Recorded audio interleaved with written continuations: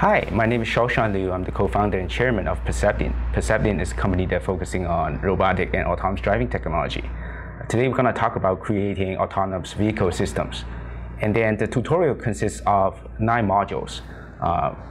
We begin with the algorithm part, including localization, how do we localize a car, perception, how do we understand the environment, decision making, and then how do we send commands to the car to maneuver it. And then we talk about the client systems, including the operating systems and the hardware.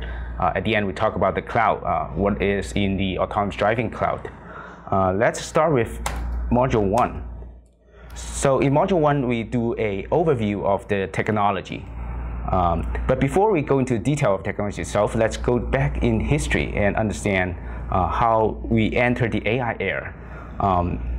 I'm not sure how many of you visited Mountain View area or San Francisco Bay Area. There's a computer history museum in Mountain View, right next to Google campus, that give you a very good overview of the technology development in Silicon Valley. So let's go over it and see if we can find some inspiration and motivations from there. Between the years of 1960 and 1980s, there wasn't really a Silicon Valley, but 2 companies appeared during that era. One is Fairchild Semiconductor, the other one is Intel. They started producing semiconductor chips for computing that really boosted the computing power provided to mankind. However, the solution has a problem. It's very expensive. Normally people can afford that kind of computer. And then it's very hard to use. Nobody knows how to program those devices. So I would say the era between 1960 and 1980 belongs to these silicon companies. And then they provided fundamental layer for human computing. Then the next 20 years, between 1980 and 2000, 2 great companies appeared, Microsoft and then Apple. What they actually did was to provide a solution on top of this basic computing layer, such that now everybody can use a computer. It's very easy for people to use. And because of this easiness of access, then now personal computer can be can appear in every single home. And then in fact, one of the mission, the early stage mission of Microsoft is to bring a PC to every home, which they have accomplished. So that now we have a layer to provide personal computer to every person in the world. Then next, if we look at the year 2000 to 2010, it's the internet era, which I classified to be the internet era. The key company here is Google.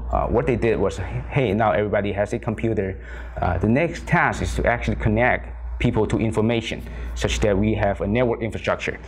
So Google's main task was to connect people to information.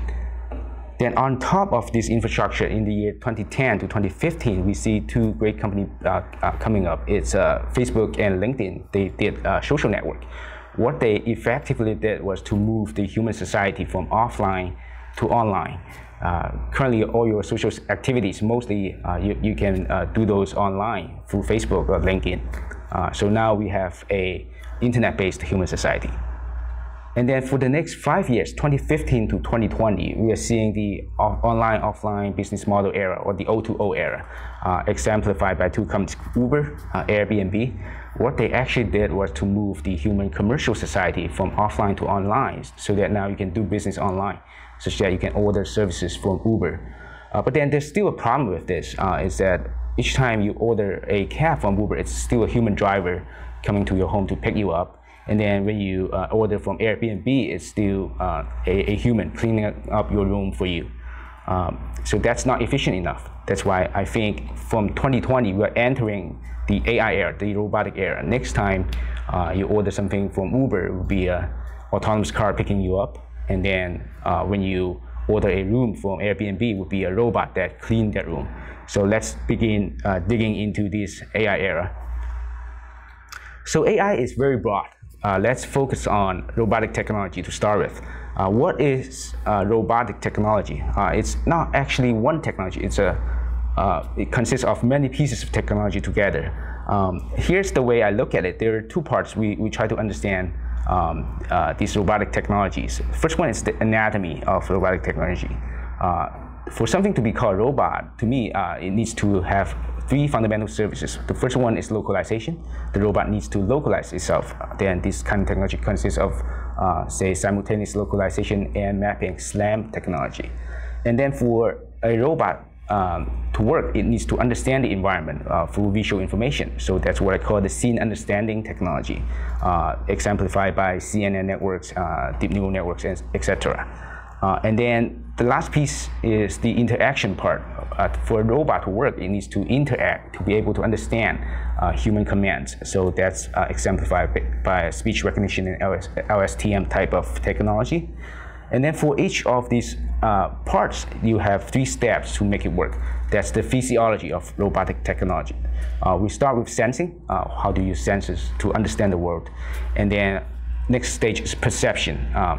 Now you have all the visual information and audio information and so on. How to put those pieces together to understand your environment. Then once you understood your environment, how do you make actions to the robot? For example, if you are a car, a vehicle, you detect that there's someone in front of you, you might just hit the brake, and that's your action. Autonomous driving is really the capstone of robotic technology today. So that's what we're going to focus on in this series of modules. And then let's go over the high-level infrastructure or high-level architecture of autonomous driving. From this slide, you can see there's the pink part, which is the algorithm of autonomous driving, the blue part, which is the client system part of autonomous driving, and then the yellow part is really the cloud computing part of autonomous driving. Let's start with algorithm. Like I said before, if you look at the physiology of a robot, it consists of 3 parts: sensing, to collect information from the environment; perception, to understand the environment; and then decision making, how do you make actions. So for sensing, we have different pieces of sensors. For example, GPS, IMU, which is inertial measurement unit, LiDAR, the laser ranger, camera. We use these sensors to collect information. Then for perception, we provide, say, localization. How do you find out exactly where the car is at any moment? And then object recognition. If there's someone standing in front of the car, how do you recognize that? And then object tracking. If you already detected someone is standing in front of the car, how do you predict his next action, and so on. And then the decision pipeline, how do you plan the path from part A to part B? For example, if you want to drive from Mountain View to Irvine, how do you plan the path? And then action prediction, as you are driving the car on the highway, for example, how do you predict the behaviors of neighboring cars so that you don't have an accident? And then at the end, it's obstacle avoidance. If you already detected something in front of you, how do you maneuver your car to go around the obstacle? And then all these are the algorithms, and then these are all the small pieces of technology we need to integrate together on the system. So then in the later modules, we also will talk about how to build a client system to support such a complex autonomous driving software stack. And then on the other hand, you also have a cloud to support autonomous driving. The cloud has some basic functions today. For example, first one is how do you generate a high definition map for the autonomous vehicle, and then how do you perform model training for the deep learning pipelines on the car? How do you do simulation to test your algorithm before you put those algorithms onto the car? And then how do you store the massive amount of data generated by autonomous vehicles, and so on. So yeah, all the materials we talk about today or in this series of modules are based on a book called Creating Autonomous Vehicle Systems. And then we have also put up a blog of the high-level overview of this technology on O'Reilly websites. It's Creating Autonomous Vehicle System. You can find these references if you are interested. So that's the end of Module 1.